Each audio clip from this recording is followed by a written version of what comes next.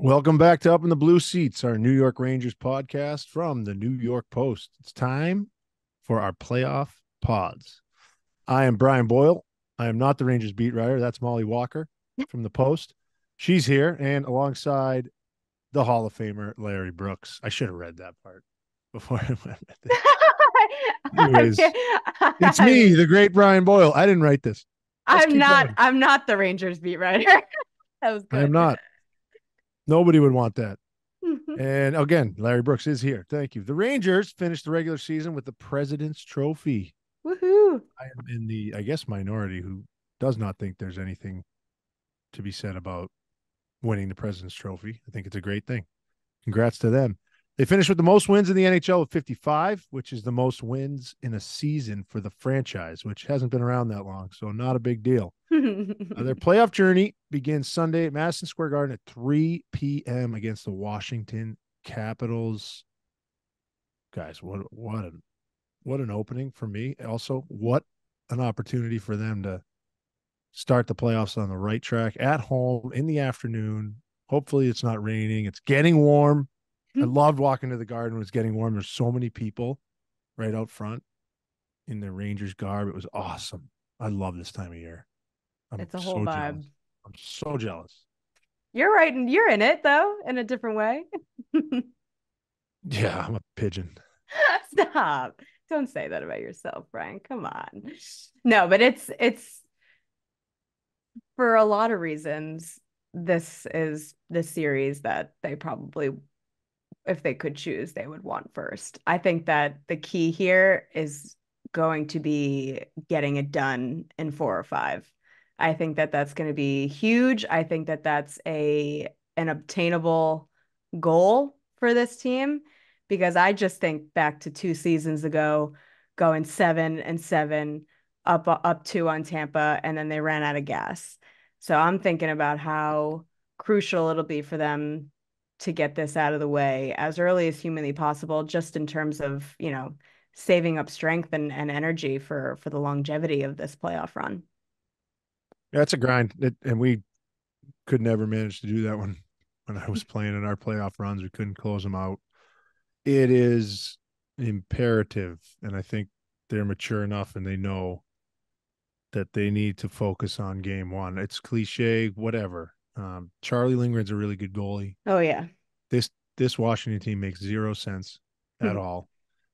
They, in my opinion, it doesn't matter if I think they shouldn't be there. They're there. They earn the right to get in on the back of Charlie Lindgren and some guys really picking it up, and John Carlson being the glue that holds that whole 18 skaters together. Hmm. They cannot look past the first shift, first period of game one. I mean, and then they got to reset every time. It's so, I don't know, it's cliche, but it really has to be.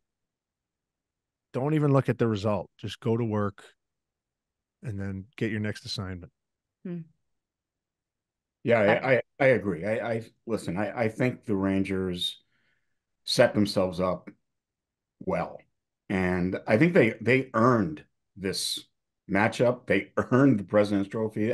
What is really so impressive to me about their season is how they managed to handle every challenge they faced along the way. And some not immediately. I mean, we know that December and January were tough months, but they were able to, the cushion they had established because they got off to such a great start allowed them to, kind of keep their heads above water. There was never a panic situation.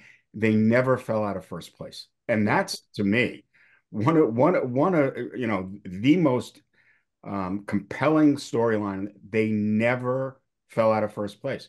Carolina was chasing them all year. They couldn't catch them. And then what impressed me so much at the end of the year is, with about 15, 18 games to go, whatever it was, I don't think they were really in the conversation for the President's Trophy very much. I think, they kind of dropped down. They were a few points behind Boston. Vancouver and Winnipeg were battling in the West. And I think it was kind of like, well, are they going to be able to hold on to first place? Hmm. Or are they going to descend into this wild card mix? And then they went, and Brian, you were at the game. They went into Boston and played almost a perfect game, and they beat the Bruins there on a Thursday night. And then they came back home and they beat Florida 2 nights later at the Garden. And to me, that, those were the 48 hours that established them as a legitimate big time team and as a legitimate contender to win the Stanley Cup. And I do think they're in a good position. They they can't look past the first shift. They can't look past the first game. But this should be a series for them where they play with authority, take care of business, and move on. And you do look, you look at past champions and how many of them are able to get through the first round in 4 or 5 games, and it sets them up. You don't want to have to deal with immediate adversity. I don't think. I don't think. And Too and hard. I like this team's mindset. I think it's a mature team. We know that the coaching staff is dialed in. So, this should be a good matchup for them.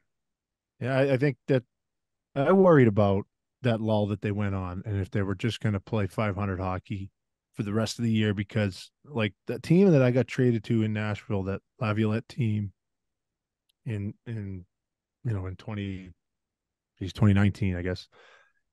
That was what happened. They started the year off, I think, with 10 or 11 wins in their first 11 or 12 games, and they kind of rode that wave to the Central. And we won a couple late to get us the Central, first place in the Central, and we matched up with Dallas. But it was it wasn't right. And the fact, and I kind of kept that to myself because I thought it was a different team. I thought that the goaltending could have gotten a little bit better. They could have tightened some things up, and they did that. And that is why they are where they're at. I mean, that you said it, they earned their right to play, arguably maybe the 16th best team in this playoff. So that is why you try to win all the games. You should, I'm a believer in the hockey gods, and I think that they grinded through some things.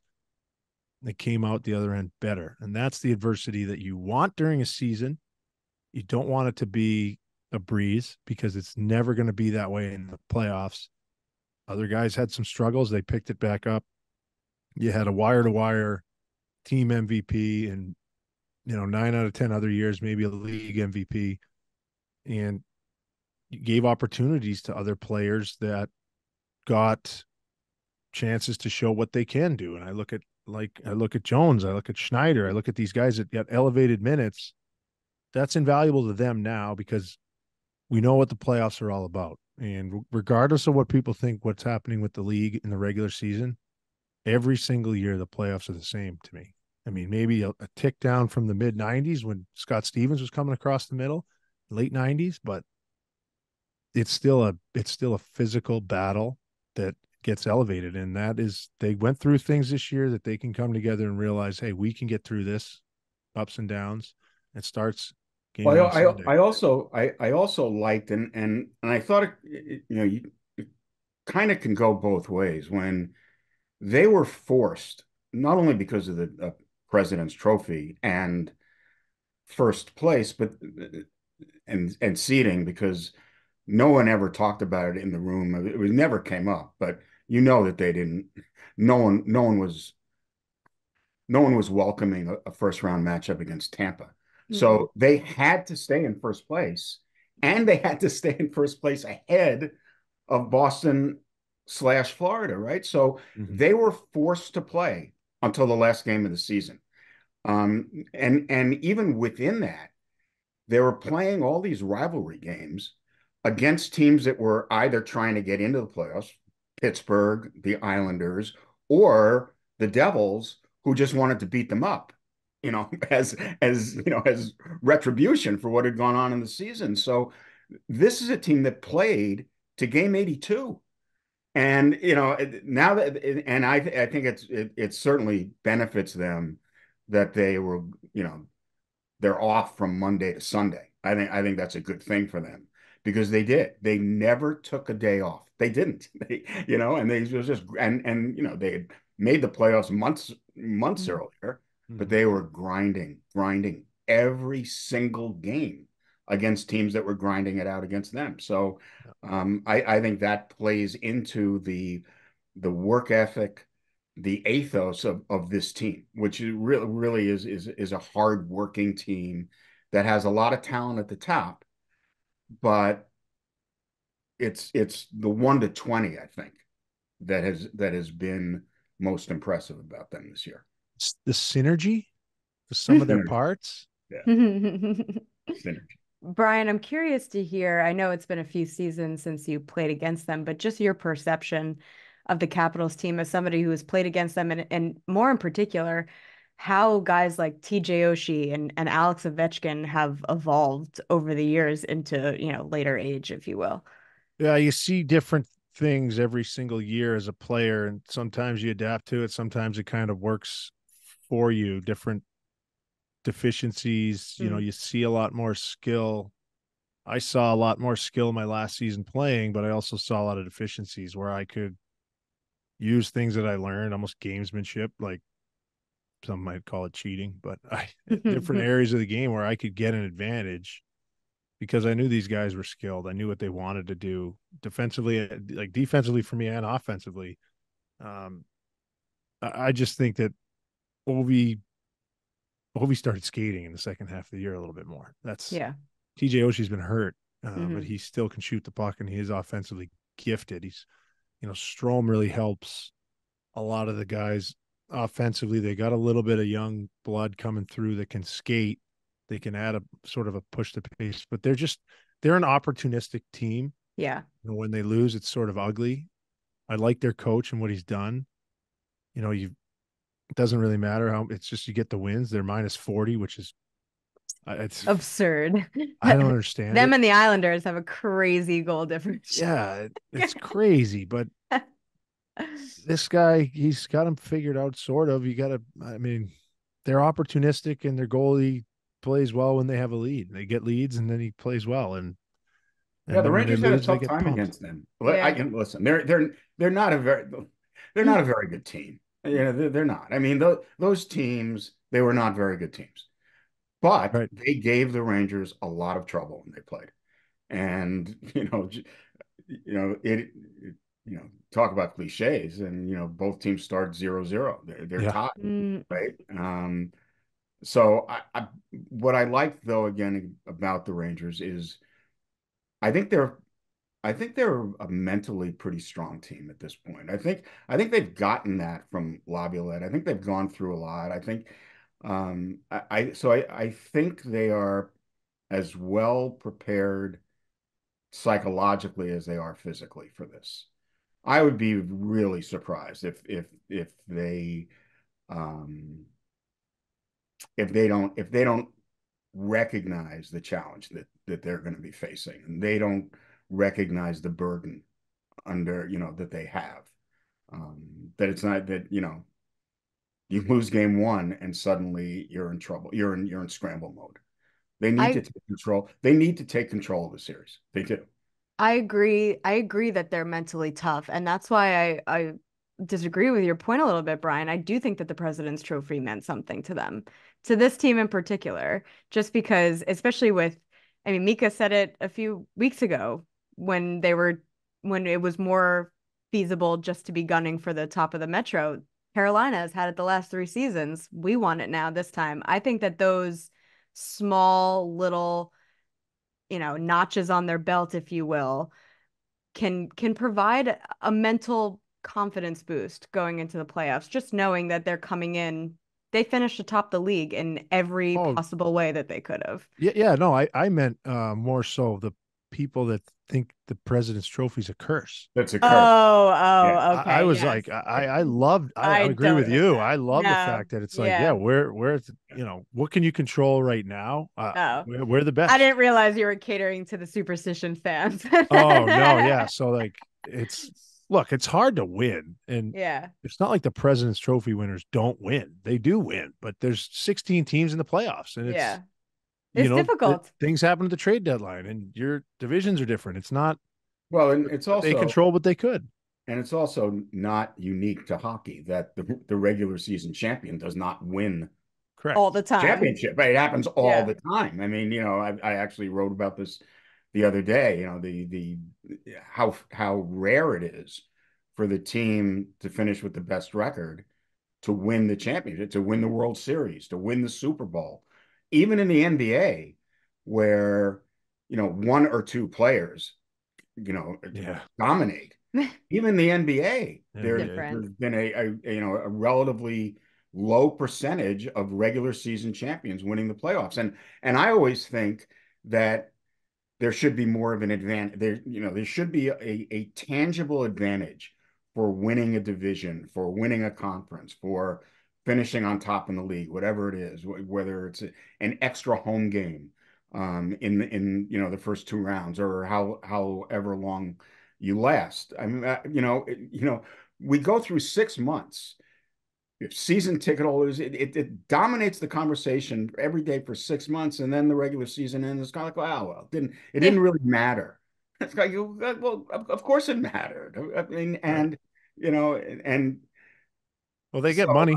I They get a check, Larry. That's a tangible thing to some of these guys. That's tangible. Maybe not to like Panarin, but to Well, VC, that's a check he wants. Like these guys want that money. yeah, Yeah. So, but I agree with you. I mean, they want parity. So that's never going to happen. Can we go through quick? I had I had a great time following this team this year as closely as I was able to. We recapped sort of their great start, a little bit of a lull. I mean, I got awards. I got a bunch of awards that I want to give out. Oh wow. All right. Hand And hand I them. don't know if anyone's going to disagree with me. You I'm shouldn't. curious. Go ahead. Well, MVP's the bread man. Yeah, obviously. 100%. Your best defenseman's your best defenseman's Adam Fox. Yep. I think your most improved player is Lafreniere. Mm-hmm. I think your glue guy, that's my glue guy award, is Vince Trocheck. Mm-hmm. And that could be up for debate. I think that's a good choice. And then I think you got unsung heroes, Jonathan Quick. I think he got him a ton of wins that he had to. And I was going to say you can make him your glue guy too. Yeah. you could make him your glue guy, but he stands in the Yeah. net by himself most of the time. And then Yeah. when you're on the bench, listen, I've come a long way with the goalie union, but there's still The goalies. goalie union. But No, I think if there's any I goalie, think he could jump in that conversation. Yeah, no, you're right. Yeah. Your awards were. Yeah, I agree. I think you hit the nail on the head with all of them. Yeah. I don't know if there's any other awards, unless there's like a rookie of the year. Rookie's got it. I mean, that's a good transition. Rookie of the year. I mean, obviously Will Cooley would be, just because he's been there since day one, but it's difficult not He's been to. great. That's He a has great rookie year for he him. really he has had a really great rookie year. Actually, I saw something. This is pretty disappointing. For Will at least. Apparently because he got sat that one game. He was one game shy of like a bonus for his contract and playing in every single game.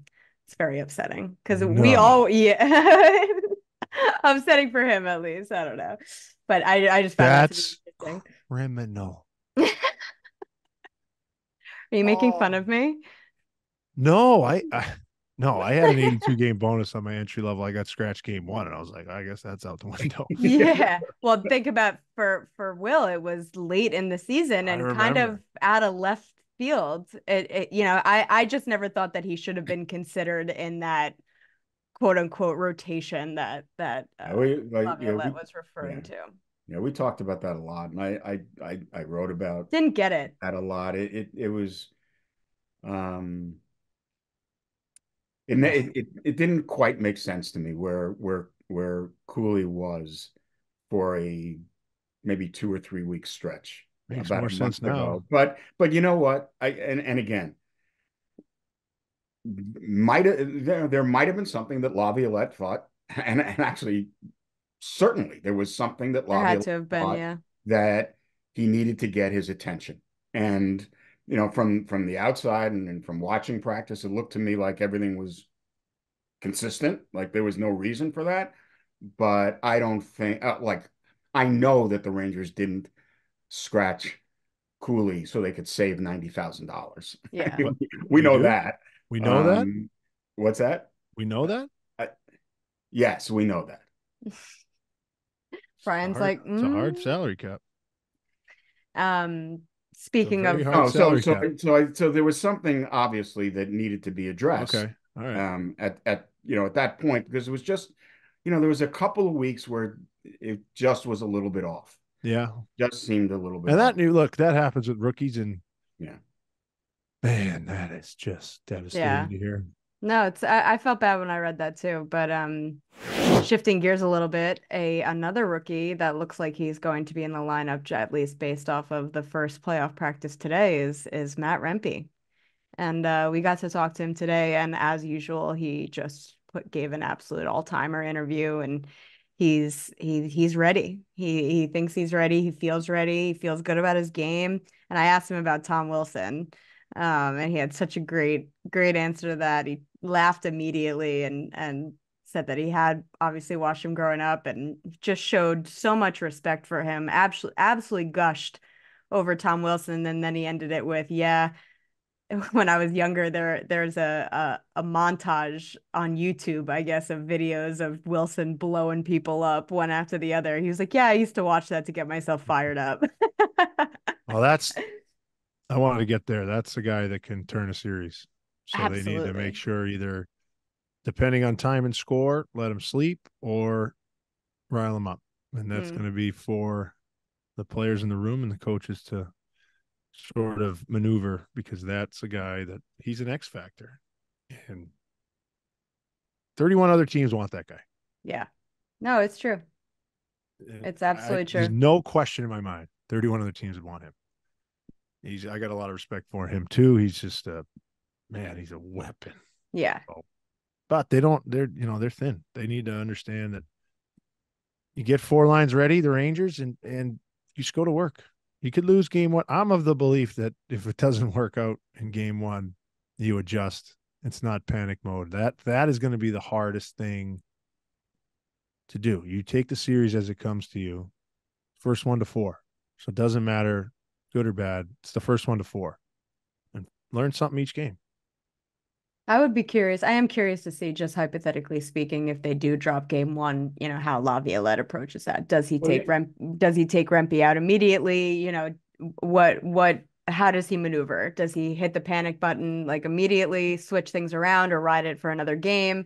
I feel like it's going to be very interesting to see how Laviolette my navigates this. yeah. Well, my question for Brian is like each season is separate. Each team is its own unit.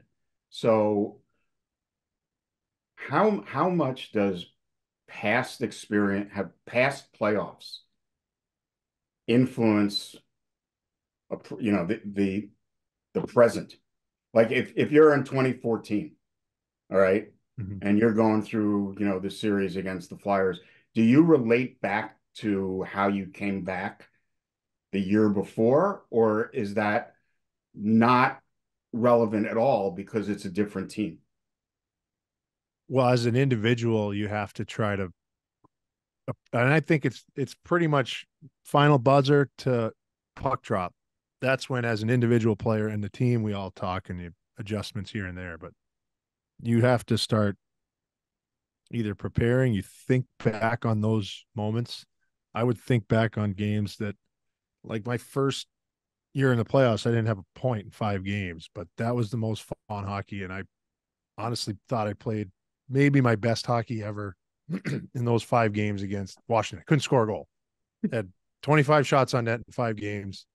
I don't know what was going on. Tort said, "You are one of our best players. No offense. That can't happen if we want to get where we want to go." Well, thanks, I think. He goes, "Great job. See you next year." I was like, okay. Okay.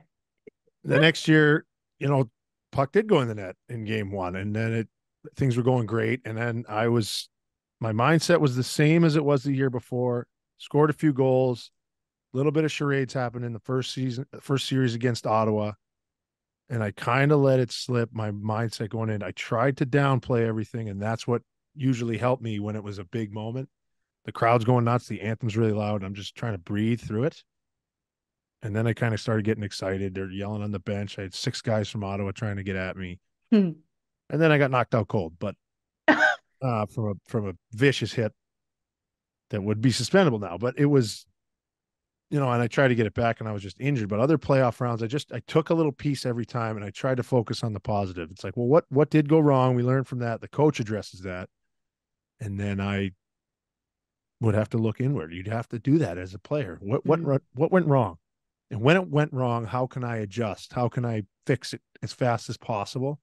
So they go down 2-0 the first. I don't think they will. They come out like crazy at home game one. Like when we played them the first 10 minutes, Pittsburgh versus New York in 22, I said, like, to myself, I go, this team is going to go 16-0 and win Stanley Cup. That was the best hockey team for 10 minutes I've ever seen in my life.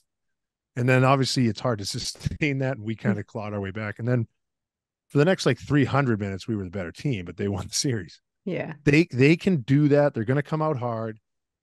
I like the adversity for that group because I want to see what they've learned. And it's going to come. It's going to come in the first round a little bit. It might not be a ton of it. It might not be backs against the wall sort of thing, but things are going to come at them where they're going to have to make a decision. Which way are we going to go with this? Are we going to doubt or are we going to reassess it and just go back after it? And it's hard to really explain it because so many different things could happen, but that's really what happens. You're going to get a bad call. You're going to get a puck go in off someone on your team. How do you flush it and just get back up, drop the puck and go again? I had the same thought after the first couple games of the Devils series too, just with how intense they were. I thought it was over before. Oh my God. It's like over. It was pure dominance. Like there's just no other way to describe it except for pure dominance. And I think that we've seen that from this Rangers team for a few years now, but like you said, it's really difficult to sustain. But to that point, I do think that they are more prepared this year because they've been operating at this level in practice in general from the beginning of the season. Bingo. Yeah, we had Mark Cannizzaro joined us at practice today. He's coming on for the playoff run, and he obviously this is the first time I'm seeing Rangers practice in comparison to what it was last season, and he was stunned. He was like, "This is fun. Look at them. They're so, interested, so engaged. Everything is intense. Everything is with pace, with tempo, competition at the root of it." Laviolette has been shaping this team's mindset since day one that he walked into the room. And I think that is something that this team needed to strengthen. The mental strength needed to be a little bit better. And that's what I think he's brought, if along with a lot of other things, but at the top of the list, I think that that's what's going to serve them well in the playoffs. And he said it to us day one, playoff intensity is not something you can just flip a switch. It's something that has to become part of your DNA, part of your day-to-day lifestyle. And that's how you channel it every single day when you're in the thick of it. And that's why I think that the Rangers are in better shape going into this playoff run. I think it's reps. Yep. How do you practice reps, physicality and intensity in practice? These are why great players are consistent. This is how they bring themselves to work every single day. It's there's an inner drive that we all wish we had as much of, and a lot of mine was based on survival in the league. Mm-hmm. These guys have that same sort of mindset, and they're the best at what they do. If you can get a team to buy in and do that, that's why you have people talk about leadership. It's like get in line or get out of here. That's the Crosbys of the world and McKinnon's, these guys that are just we're here to win and that's it. And a Tuesday in October for 45 minutes is important. So it's the most important thing you're going to do right now. So get it done. And that's, I think, from what you guys are at practice every day, I'm not. That's a great thing to hear as a fan of the team. Yeah, I just think it's so interesting to see the public perception of this Rangers team, and Larry and I have talked about it. It almost just feels like, because of how gravely disappointed everybody was with last season's run, it's almost like everybody is not allowing themselves to get excited for this one just because feeling burned in the past. But the perception is almost like it's anxiety. It's not so much excitement, which you would think it would be over the President's Trophy winners, but there's just almost this like intensity, just tense to see what's going to happen, see how they come out in game one, how they start, and all that kind of stuff, just because of the route that they've taken to get to this point in time. Well, they're better in goal. They're better on D. They have more depth up front. They have a better game breaker than Washington has. They have, I just like they check every box. Mm-hmm. So, I would say 5. I would say 4, but that's hard. I'll say 5. Yeah. I was gonna go with 5 too for my matchups that'll be coming out on game one. I think when you're in a 1-8, you need it to be 5. Yeah. Yeah. I mean, you need it to be 5. That extra trip down for game 6 is not. I know it's just a wash. Yeah. But Dulles, like it's a far drive. No, Excella. Doing that? Nothing good ever happens by playing extra games. Nothing. There's nothing beneficial can ever result by playing an extra game. If you want to win, yeah, no, for sure not. That's awesome. I'm just, guys, it's here. It's here. No, it's exciting. It kind of felt like last year. I don't know. It really does feel different. It feels like last year it was, I don't know. I can't even put it into words, but it just feels like they've had such tunnel vision to this point this season, but not in the sense it felt like last season they were just looking ahead. Like it was so difficult for them, right, Larry? What last year? Yeah, last year, I remember last year thinking that this was really, if not the first team I ever covered, one of the only teams I ever covered that just kept talking about they couldn't wait to get to the playoffs. Yeah. And it's like teams don't generally do that. Yeah. You even if in the back of your mind you're looking ahead as not very open about it. Looking at the next shift. And it was just kind of like it almost was like, they felt that it was, they shouldn't have had to have gone through the entire to get back. Honestly, it was strange. And then they made the moves. Everyone was excited. It was just and honestly, the first 2 games, New Jersey put up no opposition. Nothing. All they needed to do was come out and play hard in game 3. That's all they needed to do, was take care of business in game 3, and they would have moved on, but they couldn't do it. And the atmosphere, the environment is completely. It really is. It almost feels like that. And it has been all year. Exactly. It has been all year. It's there was very little talk this year and about what had gone wrong last year. It was very, they were in the moment all year. Yeah. They were from the start. They were in the moment. They didn't talk about, well, last year we did this and it didn't work out and we need to correct this. It's like they were focused on the 45 minutes, Tuesday in October, a Thursday in February. It was the same. And I like their mindset. Again, they have to play. You have to play the games. And but I think they're set up well. It feels like they've embraced the day-to-day of this season. Like they've embraced every step that they've taken through it. They embraced December and January. Like there was no frustration, there was no getting down. This is part of the season. This is just a natural side effect that every team goes through at one point in the season. And it just felt like even the last few games when they weren't playing the best, but it didn't feel like they were looking ahead to the playoffs. It was interesting in that Laviolette's message to us was consistent from day one to today. It never changed. No. When they were going through issues with their power play, he would just say, listen, there are going to be issues in this area this week, and then we'll take care of them, and there'll be something else pop up in next week. And so every issue that came up, he addressed it the same way. Yep. There was never, there was never a surprise. He was always in character. And I'm fairly confident that that's the way he is with the players, that he is the same, in September as he is in March. Mhm. And he Yep. has the same, he's as even keeled a coach that I can remember dealing with. Now I dealt, with Al Arbor, but it was so long ago that I covered Al.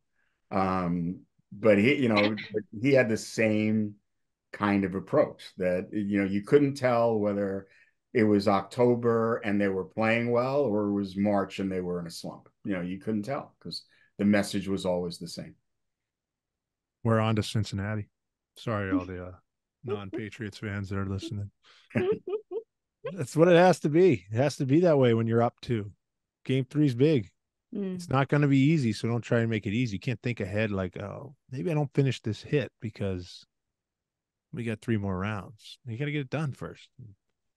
I had one question. Oh, well, I will say one thing. It's nice that Lavi knows this team that he's playing. That's always a positive. There's nothing negative about that. No. What's going on with Chytil? He's a full participant. He was on the ice today. He's been on the ice with them. Yeah, he's been on the ice. They literally, it was out of nowhere. Yeah. It really was out of nowhere. We were told before we went in, he's out there, he's medically cleared, and that's where they're at. Still no timeline. They're not gonna, and Laviolette forewarned us today that there will be no personnel lineup changes revealed to us whatsoever. He declined to comment on Chytil's availability for game 1. So I think that we're not going to know. I mean, it depends, because even today they did their line rushes and whatnot, but a lot of the forwards were rotating, and he did take a few reps in the lineup. He took Was he on power play 2 on point practice as well? No, he was not. No, Never. He took one rep with Kreider and Zibanejad, which caught my attention. It was one that I saw, but he was rotating in. He's starting to get more reps, but we're not going to know. The answer is in. Yeah, we're not going to know until warm-ups. You really don't know whether he is an option for the playoffs. Now, I tend to think he is, or why else is he skating? Yeah. I don't think it's simply, well, Phil wants to skate. Yeah, not at this point. I don't think it's all right. Let's let Phil come on. But he hasn't played since November. Yeah, are you just gonna throw him in there? I don't know. It was just shocking. All of a sudden, Chytil, and he's not even out there in a red jersey. He's full participant. He's in the battle drills. So is he an alternative? I don't know. Well, prime Phil Chytil. Obviously, the longer they play, the better, the more chances. Better chance. But it's difficult though. It's like, let's just say hypothetically speaking, they steamroll Washington 4 straight, whatever.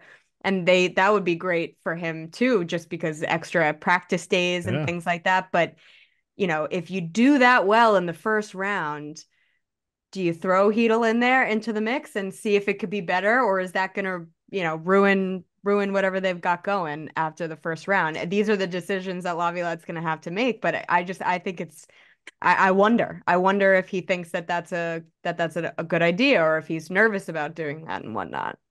There's a couple places I'd put him, and they were very at home and on the road. It could, again, who knows if he's even available? An option. Yeah, right. I mean, who knows? But if it's 80% Phil Chytil in that lineup, that can get up to 100% Phil Chytil in that lineup, matchup nightmare for Spencer Carberry. Something to be, I don't know, watched. I guess it'll be interesting to see. I don't know. No. You know what I remember, and this was somewhat similar, but remember in the 2004 playoffs when the Devils were playing the Flyers, and that was the year that Scott Stevens was concussed the middle of the season. Mm-hmm. And he didn't come, he didn't play the second half of the season. And they're playing Philly in the first round, and all of all the focus is on is Scott Stevens coming back. Scott Stevens coming back, and and it was a Lou team, so you're nothing. But there were reports of Scott Stevens skating at South Mountain Arena at 5 a.m. And we sent people to the rink like at No. 7 Oh my a.m. in the morning God. to see, and obviously Stevens didn't play. But I remember that was the background of that entire the Devils lost in 5 that series. But that was the background. Is Scott Stevens going to play? Is Scott Stevens is Scott Stevens going to Gonna be play? the same thing with Heedle. Yeah, no, Phil Heedle's not quite Scott Yeah. Stevens. But Especially if you're a forward on the other team. yeah, especially. Yeah. Oh, awesome. All right. I think that was a good chop up for the preview. We're back at it again. Jake, are we going Sunday night?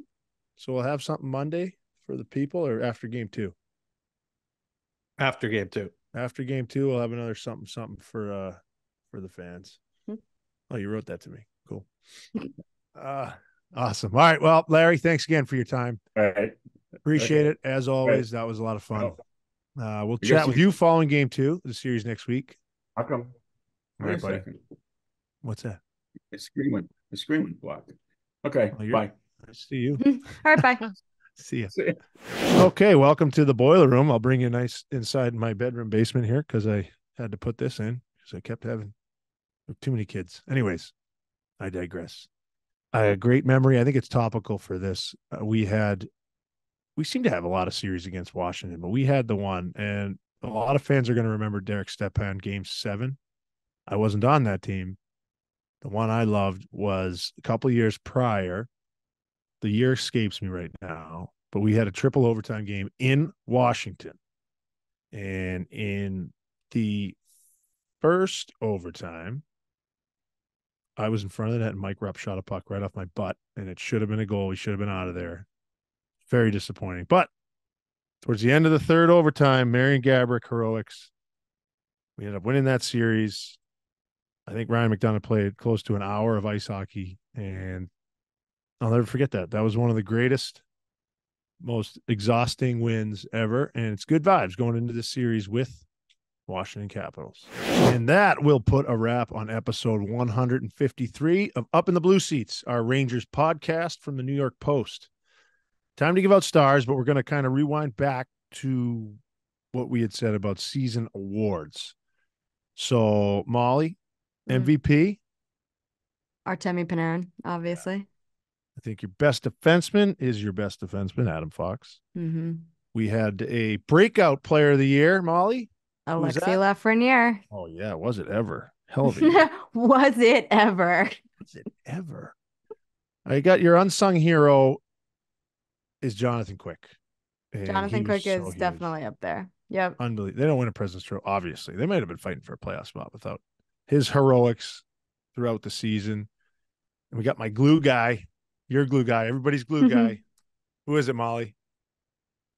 Do you remember? Vincent Trocheck. Yeah. Larry Vincent confused us. Trocheck. Yes, he did. Vincent Trocheck could even be unsung too, honestly. For sure. And honorable mention to Chris Kreider. Score one more goal, bud. 40. Come on. It was a great season. It was so much fun. And now the real season starts. So thanks to Jake Brown for producing the show along with Thomas Hogan. You can catch up on all episodes of the podcast by subscribing to Up in the Blue Seats on Apple Podcasts, Spotify, or wherever you get your podcasts. You can also watch us on the New York Post Sports YouTube page. Subscribe there. Give us a thumbs up below on YouTube. And comment below. What are your predictions for the Rangers series with the Capitals? I got them in 5. You can also follow us on Twitter at Mollie Walker. That's 2 E's and 2 R's, and at Brybrows22. For Larry Brooks and Mollie Walker, I'm Brian Boyle. Thanks for listening and watching Up in the Blue Seats. Talk to you guys next week following game 2 of the first round. Woohoo.